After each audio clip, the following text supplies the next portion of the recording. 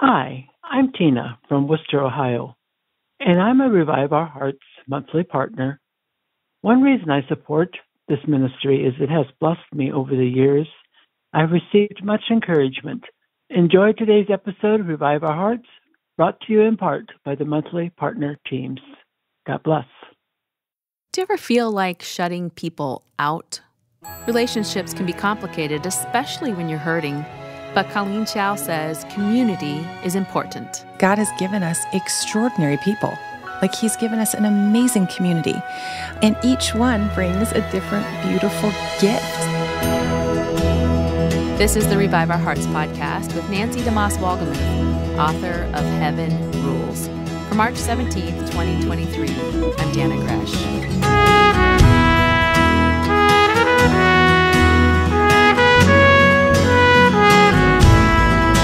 When you've got a friend who is hurting deeply, sometimes it can be really hard to know what to do, what to say.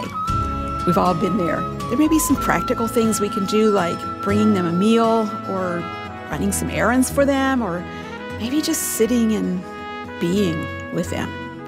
If you've ever been through much suffering yourself, you know what a blessing those kinds of things can be.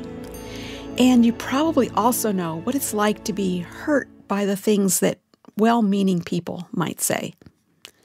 This is all something that our guest today, Colleen Chow, has had a lot of experience with. Yesterday, she talked about how God is teaching her to have joy even as she battles terminal cancer. If you missed that program, you want to go back and listen to it at reviveourhearts.com or on the Revive Our Hearts app. Today, Colleen and Dana are going to talk about the importance and the challenges of engaging with others in their suffering and in our own suffering. Before we listen to their conversation, I want to let you know about a beautiful book that Colleen has written during her time of suffering with cancer, knowing that she is terminal. It includes 31 devotional readings on suffering, and it's called In the Hands of a Fiercely Tender God. I love that. If you've ever asked questions like, how do I suffer long and well? Or what about when I feel maybe God is holding back on me the life I long for and deserve, He's not giving me? Or how do I face overwhelming, pressing darkness? If you've wondered any of those things, or you have friends who have, you're going to want to get this book. Colleen will challenge you and those you love to love and trust Jesus better as you walk together through suffering. When you give a gift to Revive Our Hearts today, we want to say thank you by sending you a copy of Colleen's book. I'm so thankful for all that friends like you are doing to help us reach more women around the world with the message of God's grace for hurting people. You can make a donation when you go to reviveourhearts.com, or you can call us at 1-800-569-5959. Again, that number is 1-800-569-5959. When you give, be sure and ask us to send you a copy of Colleen's book. And thank you so much for your prayers and your support for Revive Our Hearts. Now, here's Colleen talking with Dana Gresh. Colleen, I just came into the studio from my office where I have a friend, coworker who's grieving because her stepfather passed away fairly suddenly over the weekend. Oh. And this morning, what she needed to process through was all the unkind and awkward things that people said to her mother all weekend long. Yeah. We sure do hurt each other sometimes. We do. We do. So how do we approach someone's suffering in a way that's not only kind and helpful, but also biblical, guided by the Word? Because, we can't go wrong when we go to the Scriptures for how we approach something. Will you help us with that today? Oh, I'd love to try. I feel limited in this because I have messed up a lot in this area. I have not cared for people the way that I wished when I look back, I think, oh man, I got that so wrong back then. And so I have a tenderness in this journey of ours with people who don't get it right, because I have also messed up so much in this area. But one thing, it's funny, I was just texting with my friend who also has stage 4 cancer this morning, and we're texting about this very thing, just because there are so many really hurtful things that, of course, are well-intentioned, right? We can assume that Right. person is really wanting to love us and come alongside, but they lack the skills or the experience. Maybe they haven't gone through maybe enough life yet to be tender to the suffering days. But I think one thing that really stands out to me through this long journey now, because there were a lot of comments in singleness, a lot of comments in chronic illness, a lot of comments, in financial stress that, no matter where you're at and what you're facing, people can just say crazy things, right? All of us are guilty of that. So, but the thing that I keep coming back to is having a sensitivity to the Spirit, to His leading, and to making an effort to synchronize with where someone's at, because we're all so different. Some people want the questions. Some people don't want the questions. On one day, they might want one thing. The next day, they want something else. Like, none of us is God. None of us is going to do this perfectly like God can. But when we lean into praying, God, please give me wisdom for how to care for this particular friend on this particular day. He is so faithful to that. And here's a tricky thing. It's hard to say without, I'll let you kind of mush through this with me. You can give some direction. Let's mush. Let's mush. I think we're quick to send a verse because we don't know what to do. And that can come across like Job's friends. Yeah. Sometimes the best thing to do before we share scripture, which this sounds weird to say, but we sit with someone in their ashes and their boils, where, Job was sitting there in excruciating suffering and loss. And his friends said some right things. They had some great truths, wrong timing. Yeah. And so until we can sit in the grief and mix our tears with our friends' tears and figure out where they're at, I am very slow to share a verse. But then eventually there's a beautiful time to do so. But it's after we've been with them in the grief and figured out where they're at. Yeah. And I think the verses they've really been hurtful over time because it's not Spirit-led. It's just this verse thrown out. And Scripture is powerful and it changes our hearts, and I love it it's my life. Yeah. But there's a sensitivity to the Spirit that we need when we do that. You just confirmed something that I was feeling insecure about. One of my best friends and prayer warriors just had a double knee replacement. Why they did them both at the same time, I really don't know. But I think she was afraid she'd chicken out if she had to do it a second time. But she is in excruciating pain. It's been about a week today. And I would say 3 days ago, I've been checking in with her by text because it's just not appropriate for me to visit yet. All right, yeah. Even though she's one of my dearest friends, she wants her nurse and her husband. That's what she wants right now. Yep. And I started to text out a scripture verse and suddenly felt this no in my heart. And I thought, well, that's really funny because we text back verses back and forth all day. And I just felt like I was supposed to tell her how much it stunk that she was in so much pain. Oh, I love that. And I just said, I am so sorry you were hurting so bad. I wish I could take it away. That. Push send. But it felt so insufficient when I did it, you know? But it was enough for that moment. Just hearing you say those words, those unlock my heart sometimes. Yeah. When somebody just says that, it's like it gives me permission to just weep and feel all the feelings. And then I know that they're going to lead me to God, right? They're not going to just leave me stranded there, but just their validation of this is really hard. Mm-hmm. And I love how you said it. I wish I could take it away. That's just such a beautiful way to care for a friend. Yeah. I wish I could take your cancer away. Oh, I hate that you have it. You're amazing. Because you're such a bright light in this world What kinds of things have been helpful for you as people have ministered to you? What can we learn that's useful? Well, just what you did, as you explained the dynamic of, your friend just wanting her husband a nurse right now. It's been amazing to see friends who have been so in tune and so sensitive to not overwhelming us and to just being there and being, they're ready to come over for, sit on the couch with me and chat when I'm ready, but they're also not pushy for that, and they're not demanding. What I found over time is the friends who have really high expectations during the hardest days don't tend to be long-term friends, because I'm going to disappoint them a lot, because I can only handle so much. My capacity is maxed out a lot, Yeah.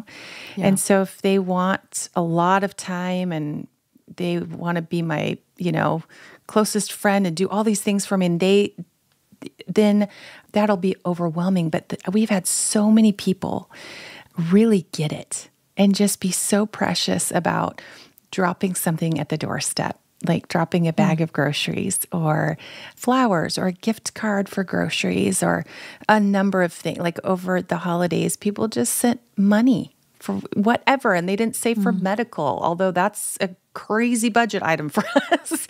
But it's just no strings attached kind of love, where it's like no pressure, no expectations.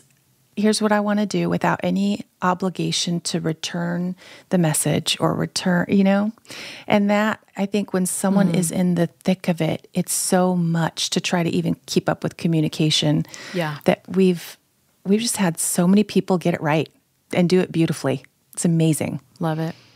You're describing something that I think is so beautiful in the body of Christ, in humanity, our desire to help. And several years ago, when I was battling through how to minister to someone who had a physical ailment, I came across 1 Corinthians 12, 4, 7, and 9. I want to read this. I've shared this with you before, but I think it's just precious. It says, "Now there are varieties of gifts, but the same Spirit. To each is given the manifestation of the Spirit for the common good.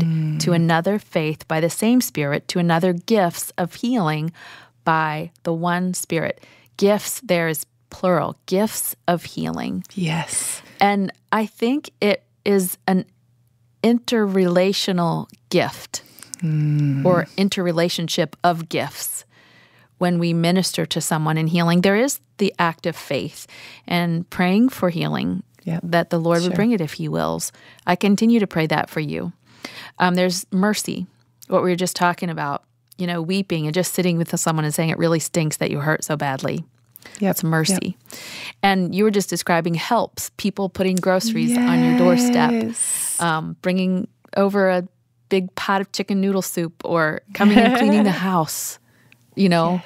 For someone that just can't get around. Yes. Oh, I just felt the conviction of the Spirit. My friend with no knees is going to need that. I love that. So practical. Oh, no. I'm going to need some girlfriends to help me, though, because awesome. I don't do that by myself.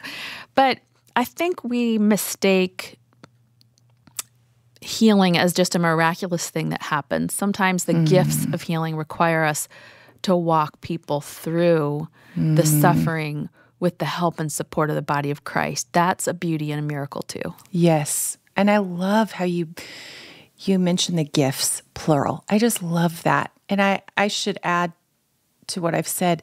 When I know someone loves us, it's really hard for them to go wrong, because we need each person in our lives. God has given us extraordinary people. Like He's given us an amazing community, and each one brings a different beautiful gift. So I love that you highlight that, because it's so true. So maybe there's somebody that really likes cleaning. Yes. That could clean for my friend. Yes. And I just need to prompt them. I'll be the finder of the cleaner. That sounds wise.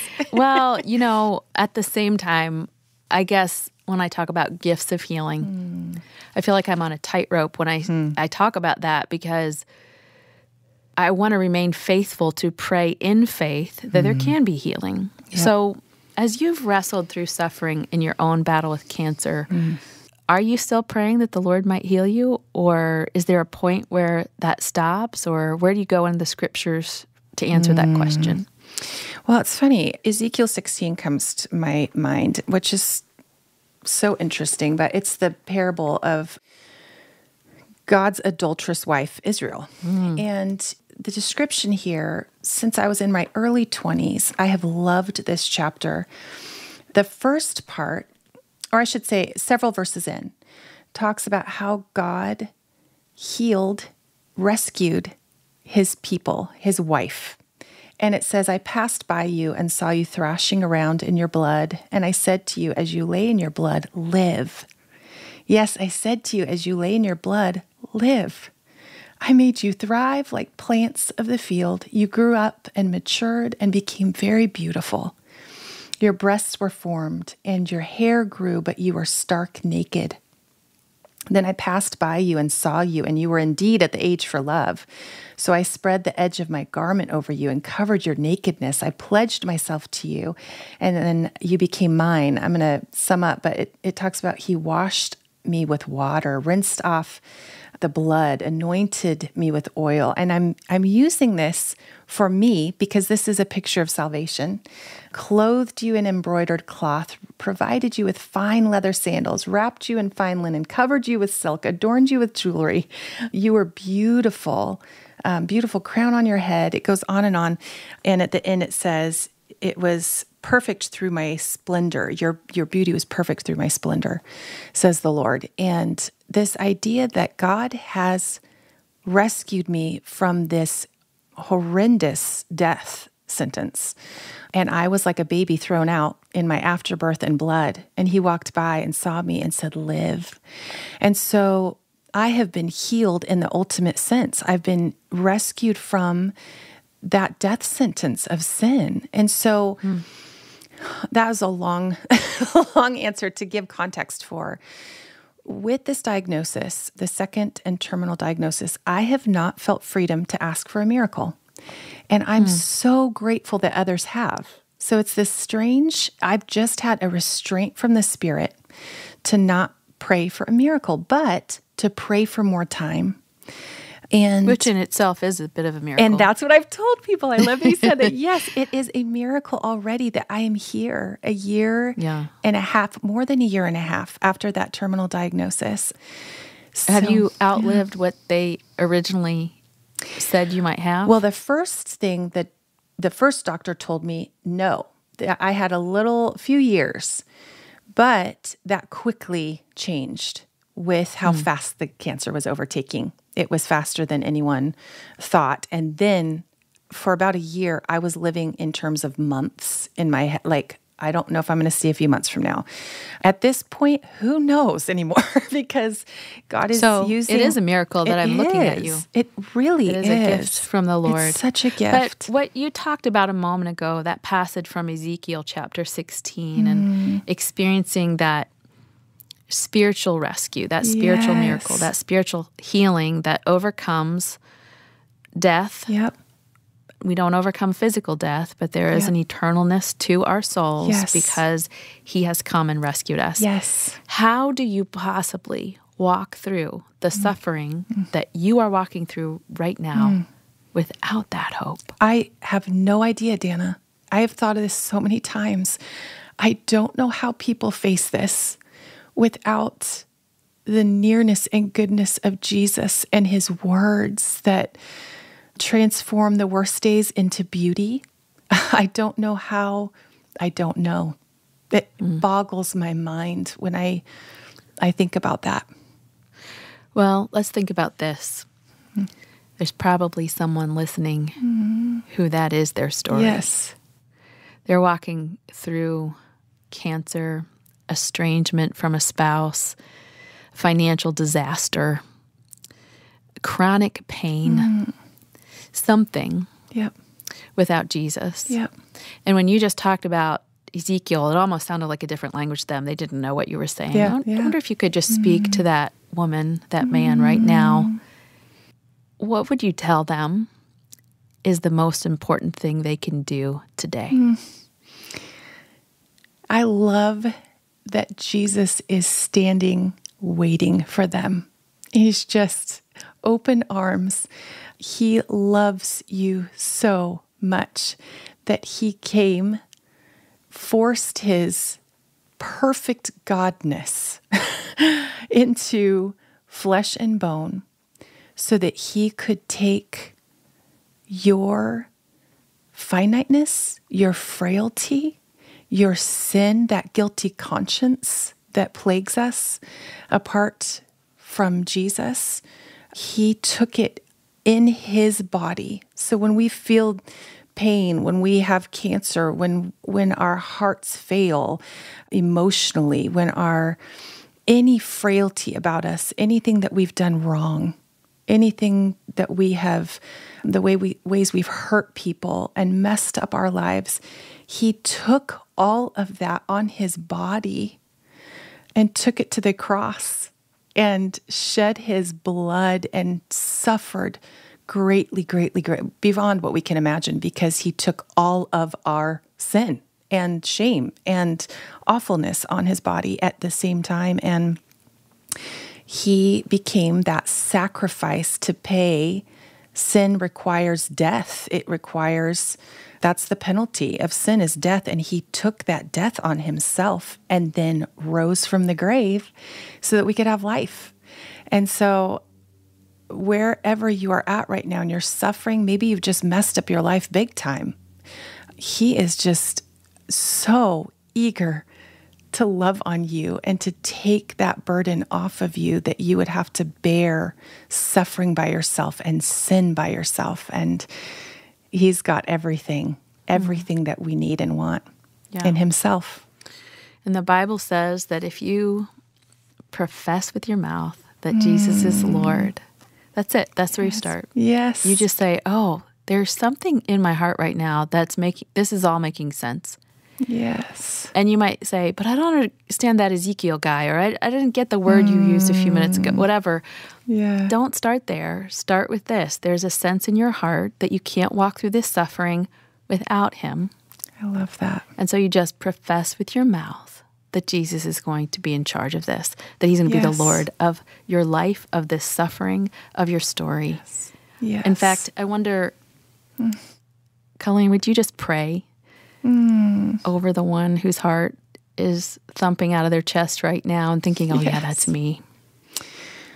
Jesus, I have people on my heart right now that connect me to the one listening that I have prayed for so long, that they would have the gift of faith to believe you, that you are their salvation. You are their Savior. You're the one who rescues us from our sins.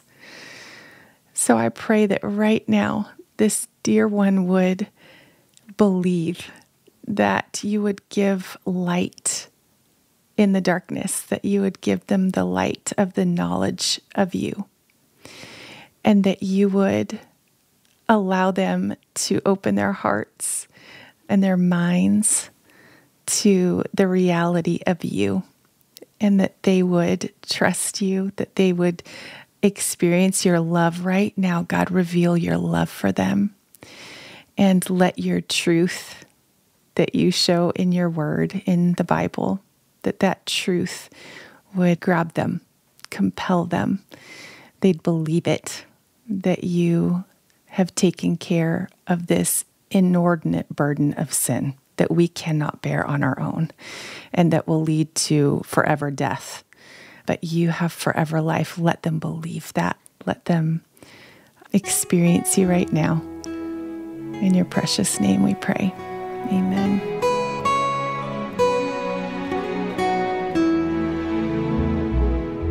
Amen. That's my friend, Colleen Chow.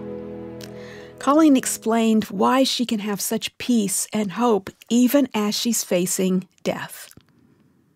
Do you have that same hope? Have you found the one who can give you the forever life that Colleen referred to in her prayer? If you aren't sure, or you want to learn more, go to the transcript of today's program at reviveourhearts.com. We have a link there that will explain more about what it means to put your trust in Christ. We've heard how Colleen hasn't given up on living, even as she faces the end of life here on earth. Her physical activities look way different than they did when she was healthy, but she's continuing to serve others through her writing and her zeal for Christ. One way Colleen decided to serve was by becoming a Revive partner. This ministry has had such an impact in her life that she wants to help others hear the same messages that have blessed her and her family. In fact, how about we let Colleen tell us what Revive Our Hearts has meant to her? Revive Our Hearts has been such a blessing to me personally. I have a short list of resources I go to for encouragement. I'm probably a little picky, but Revive Our Hearts is one of them. And it's such a neat thing to have just a myriad of resources through this ministry, blogs and videos and articles and conferences. And it's been such a sweet gift to me personally, and then one that I've passed along to others. And I remember I probably was in my early 20s, maybe late teens, when my mom gave me a book by Nancy, and it was the first introduction. I think it was on having a quiet time.